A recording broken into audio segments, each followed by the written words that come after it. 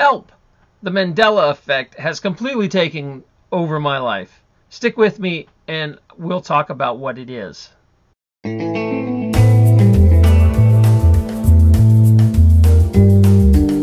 If you're a regular viewer of my channel, you're probably here for a health story or a how-to video or something about farming. This is going to be completely different than those kind of videos. Now, I'd love it if you want to watch and find out what the Mandela Effect is, but if you're here for those other videos, I'll continue making those kind of videos, but I'm going to launch into a whole different series here because this has completely consumed my life and I need to talk about it. So what is the Mandela Effect? Before I dive into that, let's kind of relate it to something you already know. If you watch any sort of science fiction show like Star Trek, Farscape, Stargate, all of them have an episode like this where one of the main characters wakes up and they're in some sort of illusion, or they're in a fake reality or a hologram, or they're in their mind, and everything goes good for a while, but then something's a little different. Like they pick up a newspaper and the headline's different, something like that, and it jolts them out of that fake reality. So what happens is they get out of the fake reality and they find out like an alien did it or something. Well, this is happening to me and a whole lot of other people right now in this reality. And I know it sounds crazy. Believe me, if someone woke up and said, hey, my reality's changed, I don't think I'm in the same reality anymore, I would think they need to get their head checked or their mind checked, or maybe they're starting to get some dementia or something. But the problem here is that thousands to tens of thousands and maybe even hundreds of thousands of people are starting to wake up and remember all these deleted memories. How does something like that happen?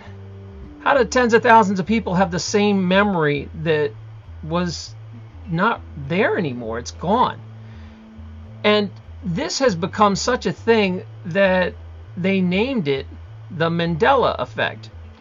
Now, it started a few years ago, but really took a turn in the last few months, and it's happening to lots and lots of people. It's named the Mandela Effect because it's named after Nelson Mandela. And what happened was a lot of people, including myself, remember Mandela dying like in the late 80s or the early 90s. So I remember him dying because we sat and talked about it in school. It was one of my like history classes or something. And you know, as a teenager here in America, you pretty much don't know anything. You know, so like we had to explain who Mandela was and why he's important that he died. And that's kind of it. I kind of forgot all about it. And what happened was I played rugby for most of my childhood. And we're really into rugby. So about like, I don't know, 10 years later, I'm way out in the college and we watch a game at a bar. It was New Zealand versus South Africa. And right before the game started, Nelson Mandela comes out in like a Springboks jersey. And I remember turning to my friends and was like, I thought he was dead. And they all looked at me like I was crazy. And they're like, no, you must be thinking of another leader or something. No, he's been alive. I just figured as, you know, we were drinking a lot and I really wasn't paying attention, and that was it. I was like, well, I guess I remembered that wrong. So I never really thought about it. And what happened is I found a community online that was talking about this and that had the same memory of him dying in jail. And it was kind of creepy. What brought me to this was actually something very innocent. My girlfriend and I, it was Halloween, like right around Halloween, and every year I watch Charlie Brown, The Great Pumpkin. So we're watching it, and right at the end, there's a scene where like Snoopy fakes being the Great Pumpkin, and his shadow pops up. But that is not what I remember. At the very, very end, after like Linus gives up, the pumpkin, a great pumpkin, rises out of the pumpkin patch, and you see this, like jack-o'-lantern head. And so I was one of my favorite parts of the show. And I turned to Kate and I was like, wait, did they change the end of this? Is there like a second version of Charlie Brown that I don't know about? And she had the same memory of this pumpkin popping up. So we get online and I'm like, well, maybe there's two versions. Maybe it was too anti-Christian back in the 60s, you know. And then we search for like an hour and we can't find anyone talking about this pumpkin. And I feel like I was going crazy. And then later on, I find on the internet that it's no longer Charles Schulz, like with a T. It's just Charles Schulz. Like the creator of Peanuts' name changed. The T just dropped out. And I was like, well, I'm not a very good speller. Maybe I just never noticed it. Or, you know, I just kind of kept making excuses for these things disappearing. And then I was searching around and I randomly kind of fell into the Mandela Effect community. They have tons of videos on YouTube explaining that there is hundreds of things all of a sudden just gone or changed. And one of the ones that really jolted my reality was Eli Whitney. Now, Eli Whitney was the inventor of the cotton gin. But when I go and look on, you know, Wikipedia, he's like an old white guy from Yale that supposedly his connection is that some slave told him to do it, you know, gave him the idea, and then he went and invented a cotton gin that made life better for slaves. But that is not what I remember as a kid. What I remember was Eli Whitney being black. And it was a very big deal because there wasn't that many black inventors back then. And that he was a free black man who invented this to make slaves' life a little better. I remember this because I had a black teacher in elementary school that was huge on Black History Month. So every History Month, you know, Black History Month, we had to do a report. And guess who my report was on? Eli Whitney. We did like a group report about Eli Whitney, and he doesn't look like a bald old white guy from Yale to me. He was like, you know, pretty black looking. He looked like a slave. And it was as clear as day to me. But it's got me kind of freaked out. I mean, just if you don't believe it, here's a little proof. Like, look at, remember how I was telling you Eli Whitney was in Black History Month? Well, here's just a little bit I found. Like, there's this article here where they talk about all the black inventors that they're going to be talking about and teaching. And here's another page where it is talking about Black History Month, and Eli Whitney's listed on it. But the picture's like a white guy now. If you notice that this is an old page before I think the change happened. So it's like all the writing's the same and they slapped a picture of a white guy on it. Why is he listed under Black History Month?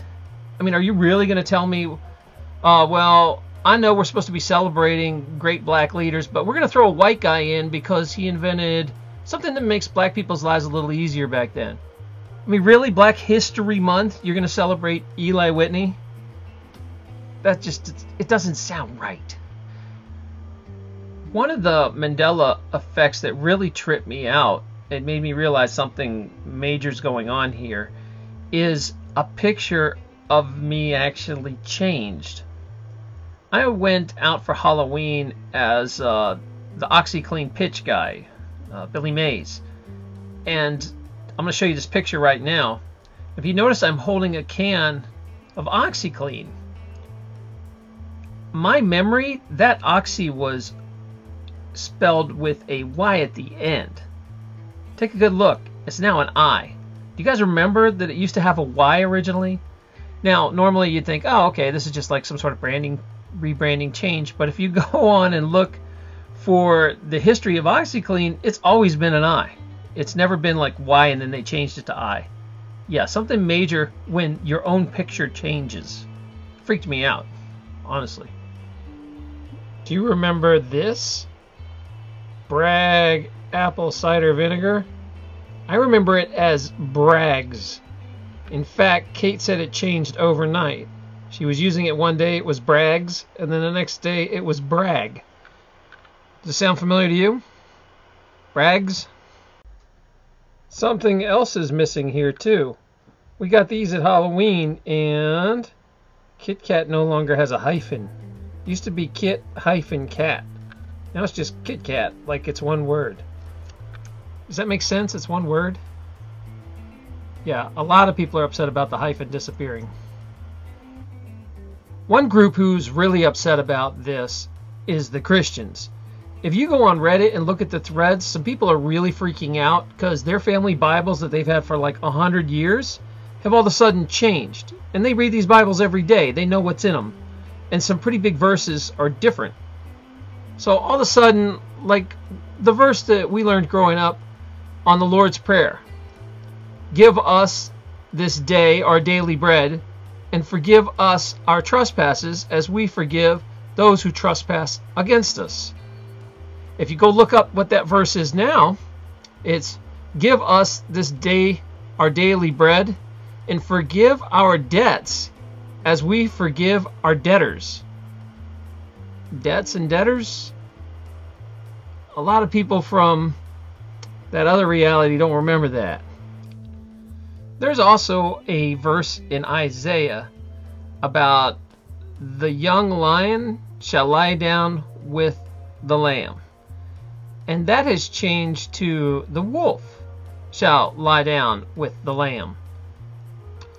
What's crazy is there's all this residual stuff that didn't change. So there's all these little statuettes, and there's actually full-blown statues of lions and lambs. And this one from the 1800s actually has the quote hand-painted on. Take a look at this. What's really upsetting a lot of people is they have a memory of the continents and the states and the countries looking different. Especially the world map seems to have changed. An easy place to see an example of what changed on the world map is to look at Australia. Australia used to be a lot more isolated out in the water, and now it's right next to Papua New Guinea. It's like a stone's throw away. That's kind of an easy example to see. Also, South America wasn't so far east. It was like under the US. Now it's way over a couple hundred miles. Kind of weird. Here's a better comparison of the world map, and you can really get a much better view of Australia before and after, as well as South America before and after. And what's even crazier is a lot of people say that we jumped to a different part of the galaxy.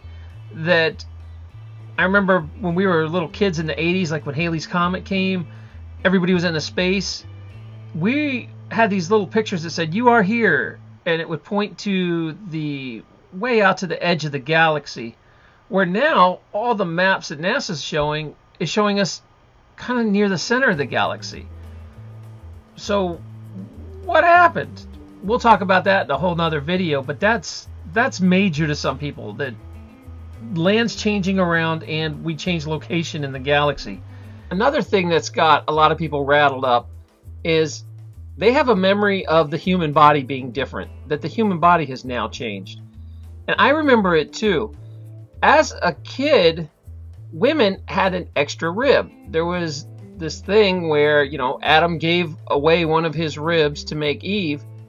And so when we learned our skeleton, women always had an extra rib, and it made them look a little longer.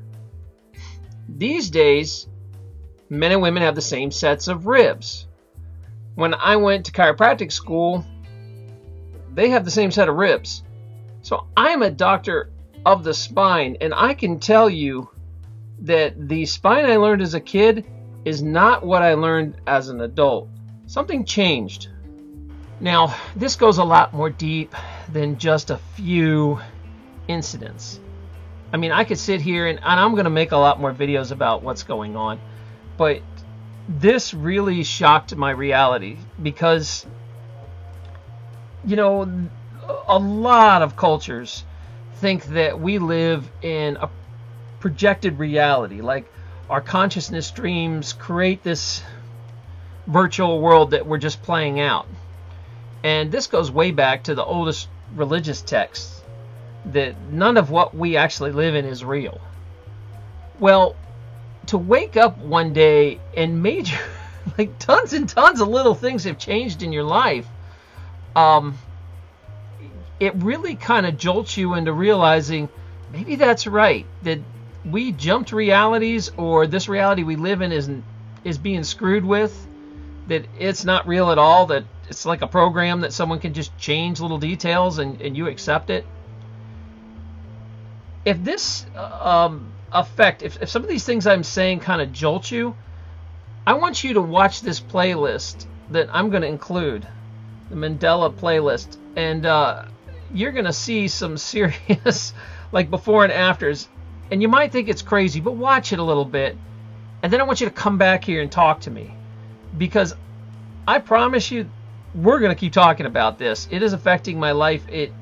We stay up at night and talk about it, and all the little changes. Every day we find something new. You know, like the Schwann's catalog came the other day, right? Do you remember Schwann's?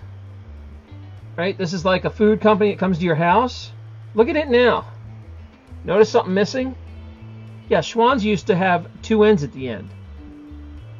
Right? Anyone else remember like ordering years of Schwann's? Yeah, that's wrong now. So we keep finding like all these little things that have changed daily. And it's trippy because sometimes they'll change and then people will notice the change and they change back to the way they used to be. What the hell is going on? So I would love to know your theory and opinion on why this is happening. Again, I'm going to make a whole series of videos, and this will just roll into that playlist when I'm done. One last thing I forgot to mention. Before you go, if you're new to my channel, please subscribe. Check it out. I'm going to be making a lot more Mandela videos as we go on. Also, I've got some pretty cool old videos too. You can also check out my website at